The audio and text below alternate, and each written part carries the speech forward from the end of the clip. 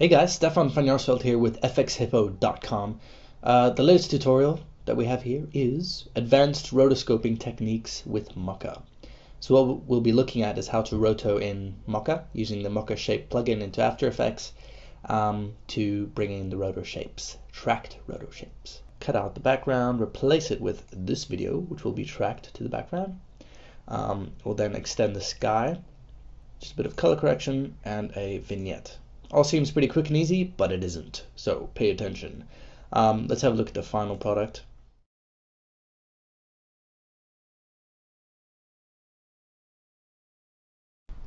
Alright guys, so we start in After Effects. I'm back to CS5 today. I'm just in that mood, you know. So what we have is our lighthouse window footage. Then we have our background footage here. The boat. We should drag the lighthouse window footage down to the new comp button. Okay, so the composition is 1920 by 1080. There we have it. Alright, so now it's ready to receive anything that we bring over from Mocha. So let's go over to Mocha. Alright, so you come up here to create a new project and you import the clip, the lighthouse footage. So desktop, raw video assets, lighthouse window. Yep, that's the one. Okay, we choose this destination. Let's change it to Mocha Scratch and name it number 2. Okay. Alright, so there's 4 things that we're going to track. We're going to track this fence to track the background. We're going to track this side of the wall, and we're going to track this side and the bottom. So let's track the background, the easiest part. So come up here to create X-Spline Layer Tool and create a rough shape around the square fence. Come down here to Motion, unselect Shear, and let's track forwards.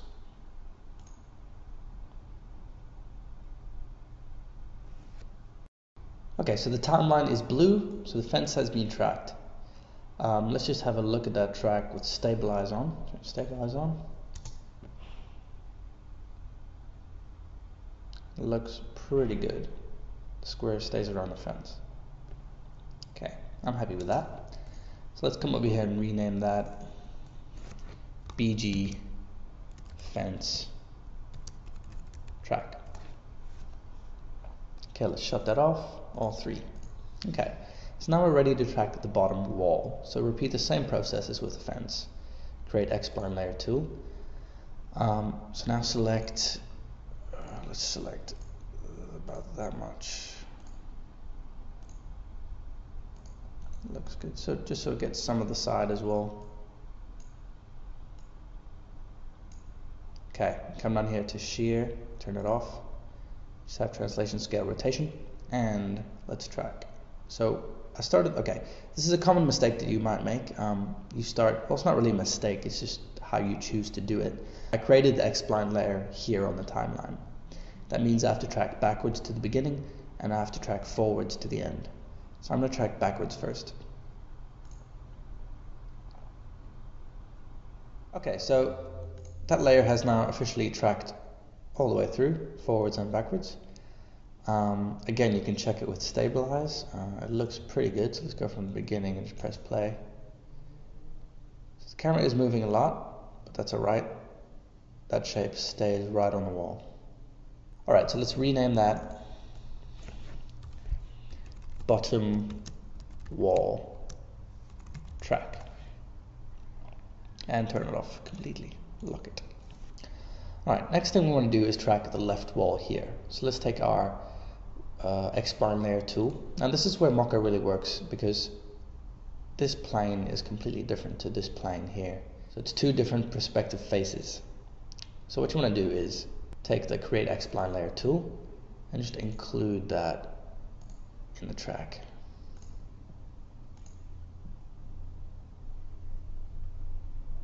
And then right click to finish the shape. Okay, so again, turn on perspective. So let's track backwards first.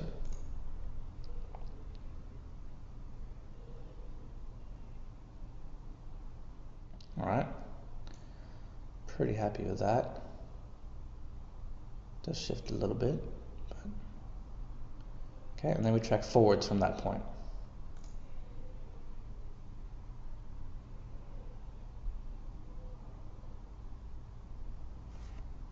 All right, so the left-hand wall is now done tracking. Let's just turn on stabilize, go to the beginning of the timeline, and let's just watch that. So there is a bit of a shift there scale-wise. But overall, the track stays pretty solid. The shape stays snug around the wall. Alright, so I'm happy with that. So let's rename that left wall track. Okay, and turn that off. Okay, so now we're going to track the right hand wall. So for this wall, we're actually going to track it a bit differently. It's going to mean that we're going to need to adjust our Mocha shapes, our rotoscoping a bit more, but in the end, that's going to give us a better result. So go to the beginning of the frame of the timeline, zoom out by holding down Z and dragging out with left mouse click. So let's create a new X-spline layer. It's going to look a bit different, so we're going to go down here, down to the bottom, around like that, around there, okay. Because we're doing this because as we track forward, you'll see that this wall gets completely lost in perspective. So we're not doing a perspective track, we're doing a translation, scale, rotation track, because it's not really tracking a single square surface like we were here. It's just tracking a shape now. All right, so let's track forwards.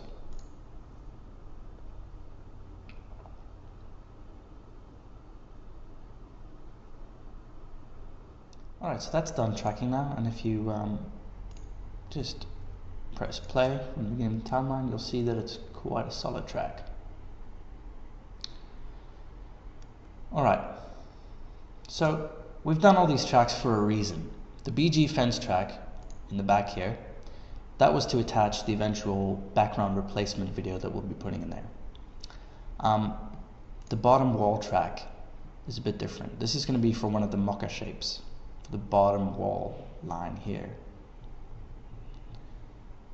The left wall track is going to be for a Mocha shape, which is going to cut out the left wall. And this one here, let's rename that right wall track. This is going to be for the matte line that's going to come along the right hand wall. So the only actual data that we're going to export tracking wise will be the BG fence track. So let's go ahead and export that to After Effects. So click on the layer, export tracking data, use After Effects transform data, copy to clipboard. Go over to After Effects, beginning of the composition, layer, new, null object. Click on the null object and Command V.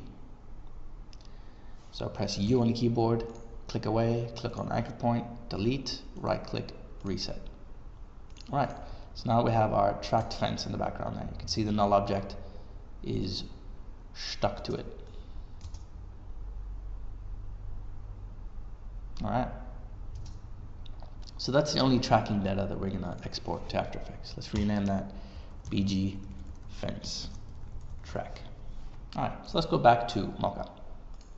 Alrighty, that was part 1 of Advanced Rotoscoping with Mocha. Click here for part 2 or here for part 3. And if you're watching this as part of a playlist, they'll play after each other. Cheers.